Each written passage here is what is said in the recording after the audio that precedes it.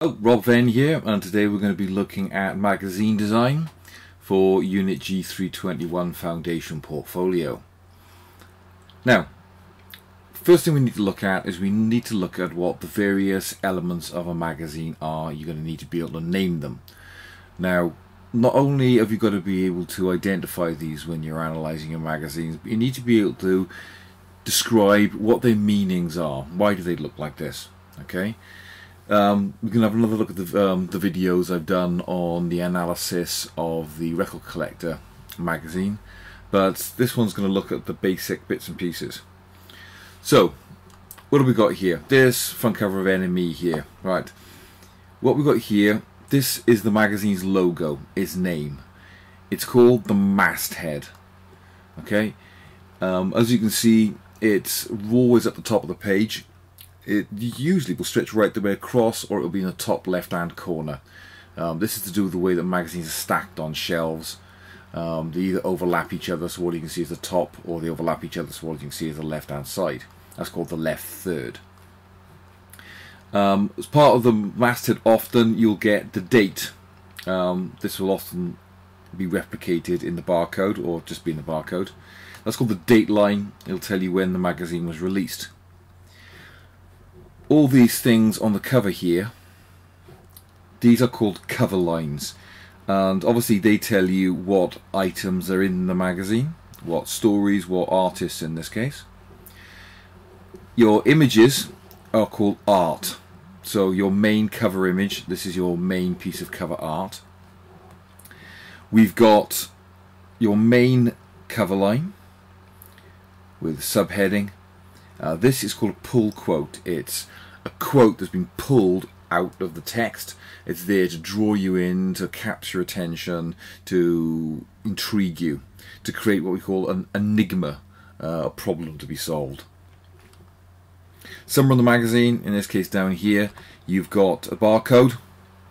Notice how the barcode's got a big bit and a little bit. That's common of magazines. And in here we've got a cell line. This one says the past, present and future of music. This is rather ironic, now it's gone bust. But it is there to help sell the magazine, to give across the magazine's ethos, its identity. And then down under here you've got the date line again with the price and web address and sometimes other social media information. So those are the main elements you've got in a magazine. All the most important cover lines tend to go in the left third here because that's the most visible part of the magazine. So, magazine covers are obviously going to be very dependent on what kind of genre of music it is. We've got Krang here, which deals with rock music. We've got We Love Pop, which obviously deals with pop. But even though they're very different genres, these two magazines are actually very visually similar. They both use this kind of like highlighter effect, these banners they're called, to highlight text. They've got very similar use of sans serif fonts to stand out. They've got, you know, typical kinds of shots. Both got medium shots of their respective artists, both of whom are slightly covering up the masthead. So, surprisingly, considering they're aimed at, in many ways, very different audiences, they're actually surprisingly similar. These things here are called banners, or sometimes slashes, especially if they're at an angle like this one, and they are used to highlight your main pieces of text, your main most important things. There's another one down here as well, look. You've got shout outs or puffs and things. This is this kind of stuff in here or in here. Notice how they put this in industrial patterning to make it look as if it's dangerous and threatening. Notice how they've got, you know, the way in which the image is anchored by text. This is a theory from Roland Barthes, and it says that the juxtaposition, which means to put two things next to each other to create meaning, the juxtaposition between the image and the text creates a meaning. So we know that whoever this is, he's from the band Black Veil Brides because it's got Black Veil Brides written on him. we know that this is Zoella because it's got Zoella written on it. This is called Anchorage, you know, Bring Me the Horizon, I guess, or wherever it might be, linked there. Okay, so very similar in many ways, even though they're very different genres. You know, posters. One of the key reasons that people buy magazines like Kerrang! Teenagers can plaster their bedroom walls in them. Exactly the same thing down here for We Love Pop. So as much as they like to pretend to be very different audiences, the generic conventions of these two magazines are exceptionally similar. I particularly like the way they've done this kind of like highlighter effect on here with this orange to yellow gradient. That's really nice. And I like the way they've also done the same thing on this text here, where it goes from the pink to the orange. It's got a very summery kind of nice look to it. They've replicated that up here in their masthead as well. Notice how you don't want to be using more than about 3 different kinds of fonts, otherwise it will end up looking very cluttered. Obviously We Love Pop and Kerrang! To a certain extent want to look cluttered. It makes it look like they're packed with information, whereas other magazines might go with a very simple minimalist look. In both cases, the name of artists are used to attract audiences. You might not read every issue of Kerrang!, but if you're a big Biffy Clyro fan, you might pick up this issue just because they're in it. It uses terms to grab people's attention, like world exclusive, everything you need to know, yeah, personal video message from Zoe. Little where they put little things like plus to make it look like it's full of extra stuff on it, and they've got these little kind of things on it that look like they've been doodled on there. You know, this kind of like reminds me of, you know, maybe someone's been, you know, doodling on their exercise book in school.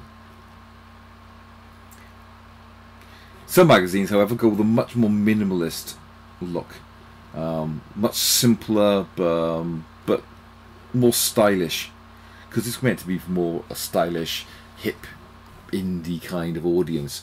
So this is a much simpler look. I like the way in which these banners seem to disappear into the red background. Again, XXL here, which is sort of like a hip hop magazine. Again, similar technique though. Look how they've used these banners behind the cover lines. Notice how the cover lines work. You've got uppercase in one font and a different colour and different size to this subheading, which tells you what it's all about. Notice how this uses a drop shadow to make its masthead pop, come out of the page at us. Underlining is a bit trendy at the moment with magazines. They tend to use a lot of that nowadays. I have a tendency to think it looks a bit untidy myself, but it doesn't look too bad there. Notice how everything lines up neat and tidy. Remember we talked about how you've got to have inner borders. That's what that's for. Some magazines are more creative, of course. Terrorizer, which is a thrash metal magazine, looks obviously like it's been covered in blood. Tie that to the fact that this looks like it's a circular saw, and it looks like that has splattered blood all over the magazine. I like the way Terrorizer looks, again, like it's made of metal. It's got a shiny effect on it, which ties in with this, and it ties in with his knives. I like this one, Mixmag. Mixmag's a beautifully designed magazine, to be fair. Very stylish. The way they've done this sort of like electronic, almost like a circuit diagram kind of look, which ties in with the electronic nature of the music. Black and white photography to make it look very stylish. Very nice cover, that. Again, this underlining thing, like I said, very in vogue at the moment. Again, look at this one from Q. I like the way they've wrapped the text around Noel's head. He's looking at it. It's almost like it's a halo, as if he's something religious about him. Obviously, The Who. Look at the way in which the line of this sort of like draws your eye up here through the arrow and into that, suggesting there's a link between the classic mod act and the more modern antecedent. Yeah. So that's nice. I like that. Look at this album magazine. This is Folk Music magazine. Very, very simple, very minimalist. Very well, the cover lines are quite small, unlike these ones. Look at these shout at you so you can read them from a distance. Very simple. This can get away with it because it has absolutely spectacular front cover photography. Having beautiful black and white photography gives you a visual style, and I like the way the masthead looks, which means you can get away with it without being quite so cluttered as these other magazines. Look at these are really creative. This is Plan B magazine from 2004. Look at this, deliberately out of focus, deliberately blurry, deliberately cutting off her face. I also love the way this looks like it's sort of like neon or something. Again, look at this one, really, really nice photography, which means you can get away with simple cover lines. Yeah, I mean, that looks like it's a mistake, but it just looks so stylish. It takes real skill to make something that looks like a mistake actually look good. I mean, these are good ones too. Careless talk costs lives. Again, this by all accounts should be an utter mistake, silhouetting your artist against the background like that. I mean, who is it? Yeah, look at all the cover lines, almost aren't that important, almost hidden in the background. But that is such a stylish, cool, evocative photograph that you can get away with having a simple cover. And again, the keep it dark cell line ties in with this as well. And again, look at this beautiful Bjork picture, which looks like it was done in, I don't know, watercolors or maybe even marker pen. But again, having a striking image means you can get away with simple text. I love the way that looks again, like it's been, I don't know, almost done in, not even so much paint, I guess. I don't know what it could be done in. But okay, with the pink and the green go together really nicely. So you can be creative if you do it carefully. You can break the rules of magazines as long as you can show that you've done it deliberately and not through incompetence. Which brings me on to Ray Gun, the classic 1990s underground indie magazine from America, which just shattered the rules of magazine design. I mean, just threw them out the window. I mean, text could be, in some of the cases, very difficult to read. I mean, garbage, that's that band there, so that anchors that. But look at how it starts with number 57, Muse, Ick and Style, Massive, Attack, you know, Sean Lennon, Jesus and Mary Chain, Bernard Butler, Lisa Gerrard, Lo-Fi, oh, was it Low Fidelity, All Stars? Yeah, it's actually that hard to read. But astonishingly beautifully designed magazine, Ray Gun. Well worth a Google. Shattered the rules, completely shattered them, but to brilliant effect. Now we've got your table of contents, your contents page elements. Up here we've got your date line again and your issue number. They've named this track list as if it was the back of a record. Notice how it's split into different sections. You've got your features, which are things that are unique to this issue. Your regulars, which are in every issue. Reviews, which is one of the key points of a music magazine. This one does reader services as well, which is quite unusual. The banner down here, which goes in the coloured box where you put text in this case the magazine's web address. Look at the way this is laid out. So this is your TOC, your table of contents, TOC. Now we take these for granted, but when you think about it, there's a very distinctive way these are laid out. It's to do with juxtaposition. 28, when you think about it, what does that mean? We know it means page 28, but that's only because we're used to this, we're used to the conventions. Toyah, 30 years in the life of a punk popette. Now, we know that means the artist is talking about, Toyah Willcox in this case. That tells us what the article's about, and by juxtaposing it with the number, we assume that that article is on page 28. Equally, we can come over to here and we can look at something like 60, Psycho America, the drugs do work. 60, Psycho America. The juxtaposition of this picture of Pink Floyd with this text tells us that's where that article can be found, and it relates to that. So these are very carefully composed. I mean, we take this for granted to the point we don't think about it. Drawn lines like this are called rules, so they don't get mixed up with lines of text. But looks all about juxtaposition. That link to that tells us that that article can be found on page 60. Okay, and any pictures are called art. This here is called an impressum, sometimes called a masthead, rather confusingly, but it tells us who works on the magazine, contact numbers, who to get in touch with for advertising. It's got all the team members on here, what's in next month's issue. Quite often this will have editorial letter, a letter from the editor welcoming you to that issue. So again, here we've got Wee Heart Pop and Krang, and again, look at the similarities. Despite being very different genres, they've got a very similar look. In this one case, look what's inside your magazine. On the cover, notice it tells you where each of these stories can be found inside with the page numbers on them. Clever idea, I like that. Here's your editor's letter. Exactly the same as this one. Look at the similarities. Picture of the editor, your body text, and then it's signed just like that is, to give it a personal touch. Notice here and here we've got cover photo and contents photo credits, so it tells us who took the photographs. Again, we've got banners with the name of each section written in it, separating it up. It's done in columns. The columns are separated by dotted lines or rules in this case. Again, I like these little circles with stars on them. It says cover story, which is pretty much the same what this is doing here and here.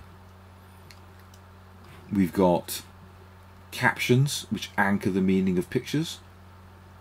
I like the way that this slash has got slash written in it with an arrowhead on it pointing that, oh look, that slash. Where can I find him? Page 38. He's a cover star. Yeah, I like this as well, sort of like a taster of what's in the magazine this month, or this week in this case. Notice how the contents page numbers are all the same colour, and they use different fonts for different sections, like that look. So again, very similar, despite the fact they're aimed at very different audiences. This one also got subscription information, so where you can go to subscribe to the magazine. This is Q. Again, this is a slightly more arty look. This one, look, goes on to 2 pages. Some of these magazines are 4 pages for the contents page, including the impressum. Again, but look, sneak look inside. I like these circles with little arrows on them. They're quite stylish and all the different colours to give it a bit. Notice how the background is almost completely white. Yeah, it's called white space. This is, and the colour comes from these little flashes. Yeah, and these things here, look. Yeah, notice how again it takes the masthead and it recreates it in here. It's got the date line, it's got contents written on it, like that page 1 of 2, so you know that's page 2 of 2. It should be the other way around really, shouldn't they? This down here is called a folio. It's the page number, the magazine's masthead logo, and date. Sometimes they'll put things like a web address in here, and again notice it's got photo credits running up the gutter. I like this one. This is nice. I love the way in which the background colours may sort of like reflect the green in her dress, and they may really make her pop. She really stands out against that background. I like you've got this like little speech bubble thing coming out of her as if she's saying it. You've got again nice neat features. Yeah, date there. You've got the portfolio down here with the page numbers and everything. This is Mixmag again, very nice. Look at the way they've got this really nice design for the numbers. Considering it's supposed to be sort of like some electronic dance music magazine, this actually looks very sophisticated and stylish. Yeah, I mean look at this guy here. Was it Duke Dumont and his? Alright, he's wearing a pair of high tops, but he's, you know, really neat in his suit and his 5-star luxury hotel. Yeah, but again, idea of what's on the front cover, photo credits. Yeah, very stylish magazine. I like that. Look at this one from Mojo. Look at the way in which the text wraps around Florence Welch's body there.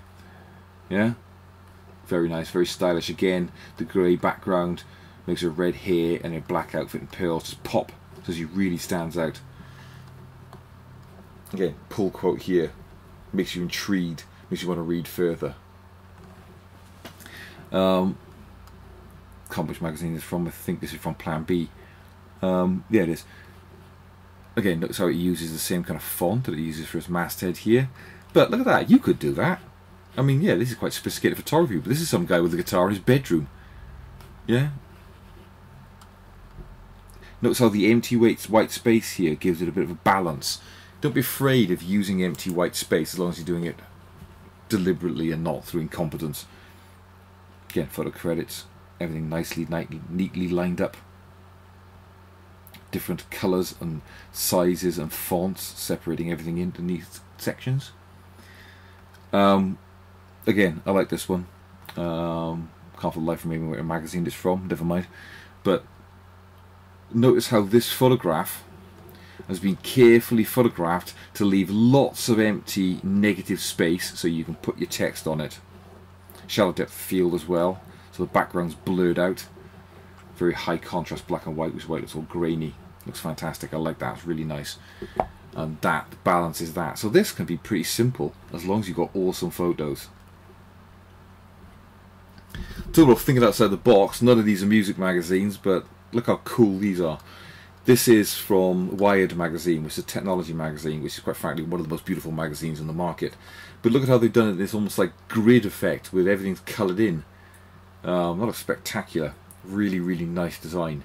And in this one from Squire magazine, look, they've taken slivers of artwork from each different story to create this composite image. Yeah, look at how they've highlighted these as well as they did with a highlighter pen to show that they're important. Beautiful, beautiful design that. And for really thinking outside the box, this has nothing to do with magazines at all. I just saw this thing where people were putting their CVs, their resume, on t-shirts.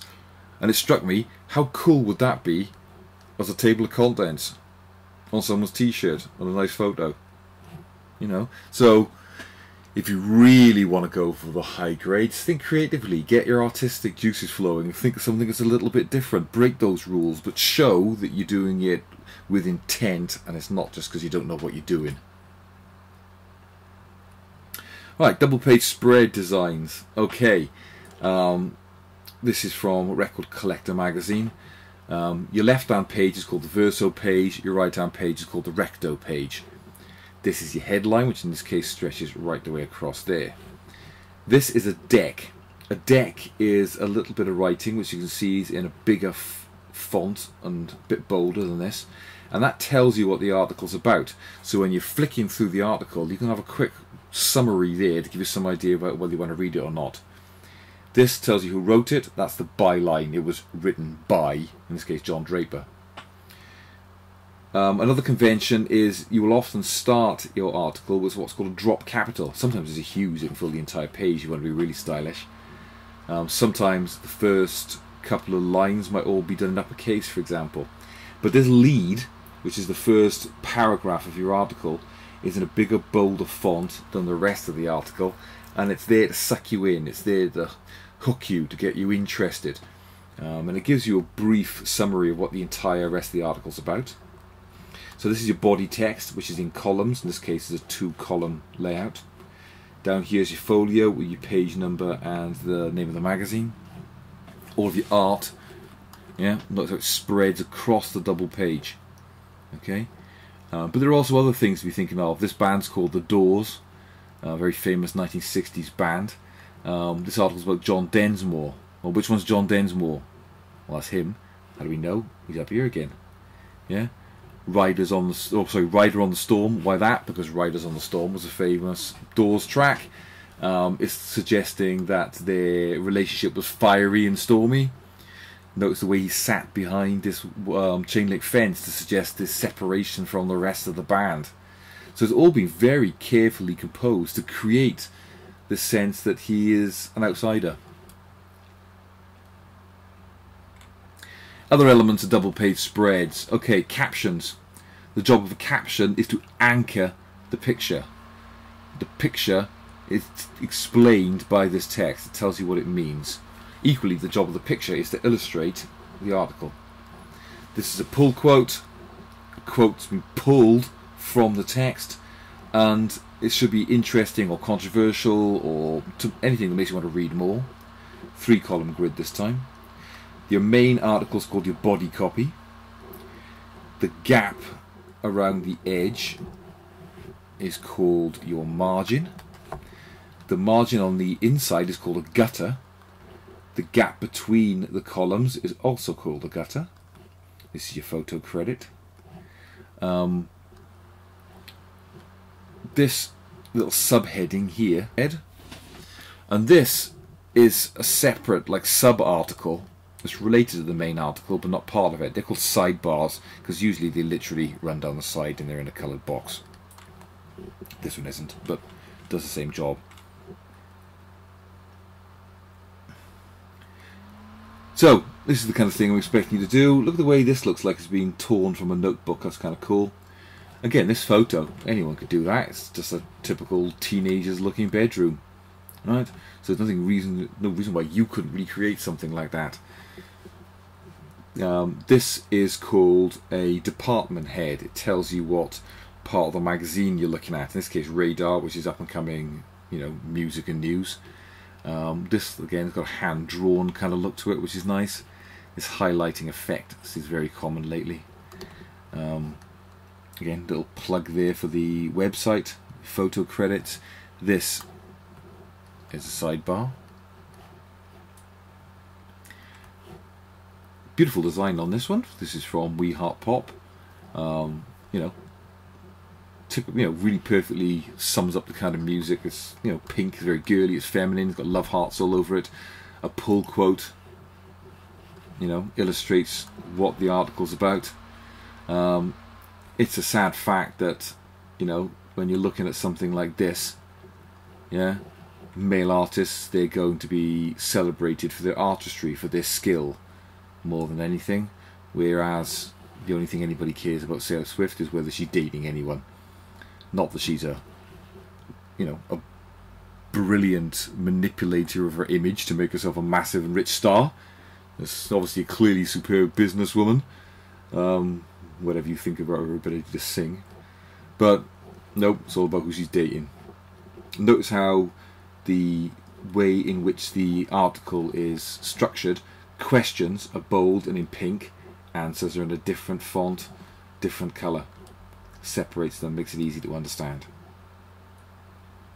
Now say exclusive interview, which is your, you know, your department head.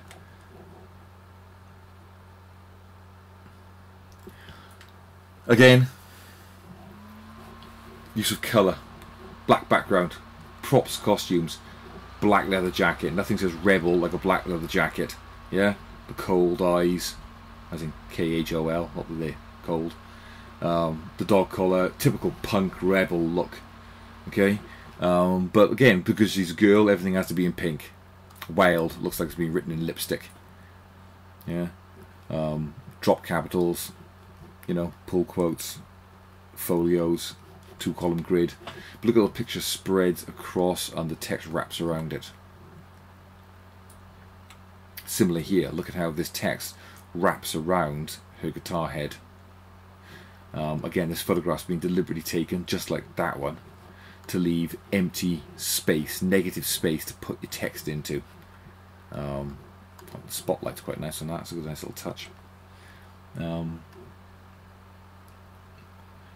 Interesting piece of photography, using a long exposure to blur all these lights to give it a sense of movement and excitement. Colour, I like that. But they've used a black background and white text. White background, black text wouldn't look as cool. Well, it does make it harder to read. And this is Reagan shattering the rules. That's supposed to say Sonic Youth. Yeah? Photograph of the band, you can't even see their face. They're even out of focus. Yeah? The only thing that's in focus is the exit sign behind them. Yeah? It's sickly green, and look at how the font's all over the shop. I mean, it's not even the right, you know, format. Tons of empty white space. This is, you know, Reagan just throwing the rules out the window. But really over the top way. So just goes to show how creative you can be, but you've got to have to really justify it. Again, another one from Raygun. Look at the way they've overlapping letters. They've got rid of the gutters. They're using different fonts. They've got different size, columns. Again, your photograph's all blurry and out of focus, which gives it a kind of like exciting kind of action movement to it. Totally destroys the rules. You've really, really, really got to be good to be able to do that. Really good. But just to give you a bit of inspiration. So, that is a basic rundown on some of the generic conventions of music magazines. Obviously, if you read the handouts, you can get more detailed information. So, if you need any help, come see me, and I'll talk to you next time.